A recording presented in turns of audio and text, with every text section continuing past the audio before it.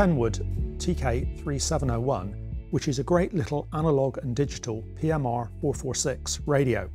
And as you can see, it is very, very small and light, and very similar to the existing radios we have, the 3401s here. The 3701 has a great little feature which is very, very useful. One of the main issues you have with PMR446 digital is the interworking between analog and digital. And that can be a little problematic because you have to change zones to go from analog to digital. Well, the 3701 completely resolves that issue. And what it allows you to do is to have two PTTs. So you have your normal PTT on the top here, and then underneath you have a second PTT. You can then decide which PTT does what function. In this one, we have set up the main PTT will start a digital call, and the second PTT will start an analog call. So if I push PTT and talk, 1, 2, 3, 4, 5, you can hear I am now coming out on the digital radio. You can hear a slight delay, but no background noise. I can immediately push the second PTT, 1, 2, 3, 4, 5, 5, 4, 3, 2, 1, and you can hear that that's an analog signal with no delay and a little bit of background noise. In the reverse direction, when a call comes in, the radio will automatically switch between the two modes. So if I now call with this radio, 1, 2, 3, 4, 5, 5, 4, 3, 2, 1, that's a digital call. When that call is finished and someone on your analog fleet keys up, 1, 2, 3, 4, 5, 1, 2, 3, 4, 5, you can hear that call coming through. No action needed on this radio. All you need to do in the normal way when a call comes in is push PTT to answer. You don't need to use the second PTT. It really is that simple. So what's happening under the hood is that the radio is set to scan. So it's scanning between the analog and the digital systems.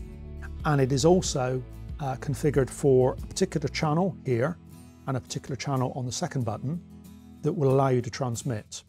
Now on the primary button you can change channels and it will work, and then leaving your analog fleet on a particular defined frequency. You will need to program the radios via PC to do this with a programming cable, which is a standard KENWOOD programming cable, and this simply plugs into the radio on the side here, and then with the programming software you read the radio, reprogram it and put it back into the radio. The first thing you need to do is run KPG-202D. Once that's run, go to the program menu and read configuration, and that will read in what's currently set in the radio. This only takes a few seconds to happen, and that's read, and it pops up the screen to see what's going on. And we can see that channel 1 is analog, channel 2 is digital, and the rest of the channels are various other analog and digital channels. So if we look at edit scan information, it will tell us that the radio is scanning priority fixed, which is channel 1, zone 1, and the power on scan is enabled, so that's good. We then look at edit and optional features, features 1, common page 4, and we will see second PTT channel zone 1 is channel 1, which is what we expected. So if we look at the channel layout here, we can see second PTT activates this channel, and then the channel knob will allow us to select those 15 channels, and we can select those, and channel 1 is always active in the background because it's being scanned, and the second PTT will activate it. Once that's done, that's all that's needed.